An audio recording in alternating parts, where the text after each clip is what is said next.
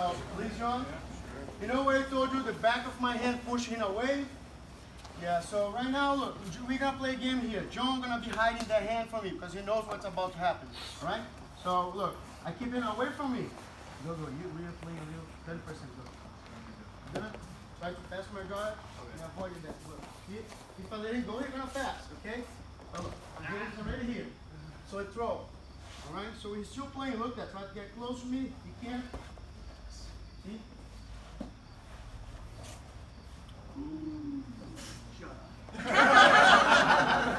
Hey, you make me, eh? Stupid guys. So,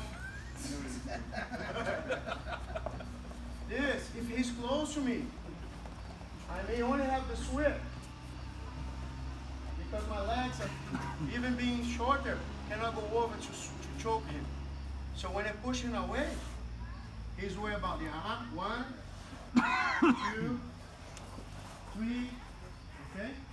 There's a lot of stuff, even this, for if you guys are good on this. I don't feel I'm good on this. So there's a lot of setups from there. Good? Yes, sir. Keep working, please, keep working. I'm sorry if you are ruining something else in there. Where You guys work. choke still? Huh? Choke still? Yeah, work the bulldog. Just, if they have a question, because they were unable to grab the guy's hand.